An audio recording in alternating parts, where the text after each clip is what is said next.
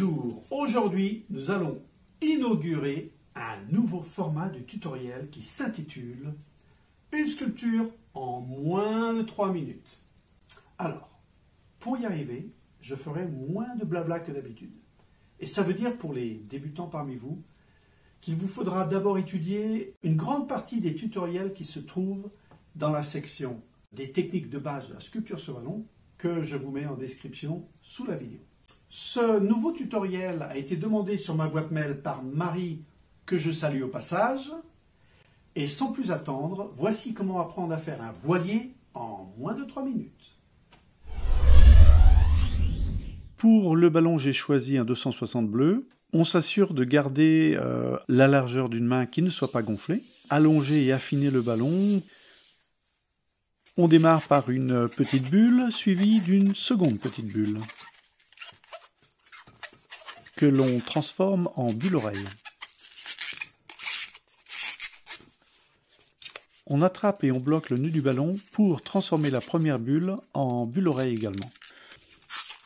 On mesure une longueur de ballon qui soit un peu plus grande que la largeur de la main et on plie le ballon à ce niveau-là. Nous terminons cette boucle en faisant un pli que nous allons bloquer au niveau des deux bulles-oreilles. Faisons maintenant une deuxième boucle parfaitement identique. Et pour y arriver, le mieux, c'est de suivre le modèle de la première. Remarquez le mouvement circulaire que j'effectue avec le ballon afin d'éviter les frictions inutiles. On réarrange les deux boucles et les deux bulles-oreilles afin que le reste du ballon se dresse tout droit comme un mât en plein milieu d'un bateau. Voilà, comme ça. On pousse ensuite le restant de l'air jusqu'à l'extrémité du ballon.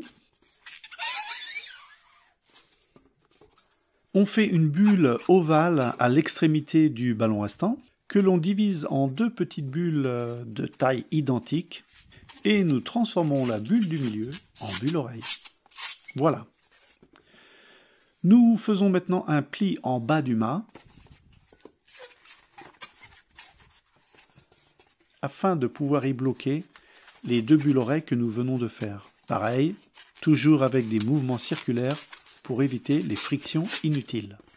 Il ne nous reste plus qu'à transformer cette dernière boucle en triangle. Nous aurons besoin de faire des angles.